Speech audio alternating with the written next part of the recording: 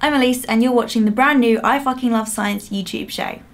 So I'm here today to give you a rundown of all the exciting things that have happened in science over the last week. First up, New Zealand officials have issued flight permits for manned jetpack flights. Yes, seriously. A company that have fully functional jetpacks ready to go into production that are expected to go on sale in 2014. They're going to be able to fly for about 30 minutes on 5 gallons of gas and they're expected to cost about $100,000. So sadly, a little bit out of my price range. Next up, brains. You've probably heard people tell you that they're either a left or right-brained thinker, depending on whether they consider themselves to be logical and analytical or creative and intuitive. You might even have taken a test online to find out which side of the brain is dominant for you. It turns out this is a complete myth. There's no dominant side of the brain. We've known this for a while now, but a study that's published this week confirmed this yet again by examining the brains of 1,000 people using functional MRIs as they perform different tasks. They found that while different halves of the brain were absolutely activated for different types of tasks, in not a single one of the 1,000 participants in the study was a dominant half of the brain detected.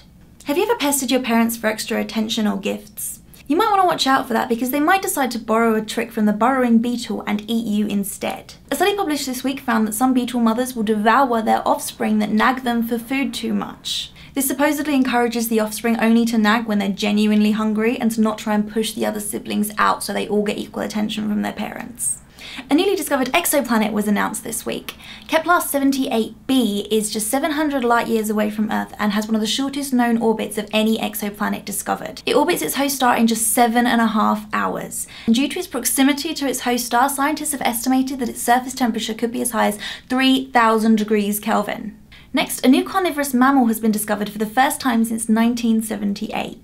The newly discovered Olinguito resembles a bear and is about the size of a small raccoon. It strongly resembles its close relative, the olingo, and a female Olinguito was sent to several zoos as a part of an olingo mating program before they figured out that they were dealing with an entirely new species. Finally, my bizarre story of the week.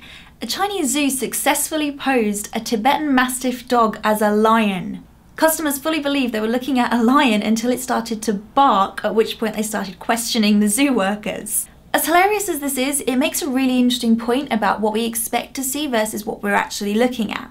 Studies have found that the context surrounding what we're looking at is actually more important than the evidence of our own eyes, and can in some cases override what we're actually looking at. So if you're looking in a lion enclosure, in a zoo, you'll see a lion even if what you're actually looking at is a dog.